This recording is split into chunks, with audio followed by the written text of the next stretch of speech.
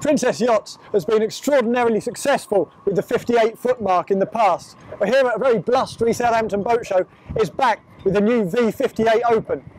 Step on board this V58 and despite the fact that inclement weather has caused us to put the aft canvas in position, it really does feel extraordinarily open.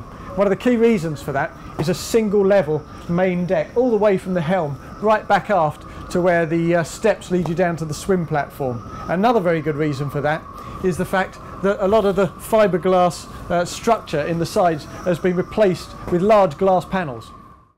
Down below things feel remarkably modern and fresh. You get a full beam master ensuite, you get a convertible scissor berth up in the bow. On the starboard side you also get a pair of bunks rather than a twin, but the payoff for that is a very large communal space, and what really is impressive down here is not just the modernity and cleanliness of the styling, it's the excellent light that comes in from this huge horizontal hull window which travels perhaps 50% of the length of the hull itself. Back up top at the heart of this boat, it feels like Princess has made precisely the right compromises. You've got this beautiful wet bar just after the helm, you've got companion seating on the port side to keep the skipper company, and you've got this huge opening sunroof directly above your head.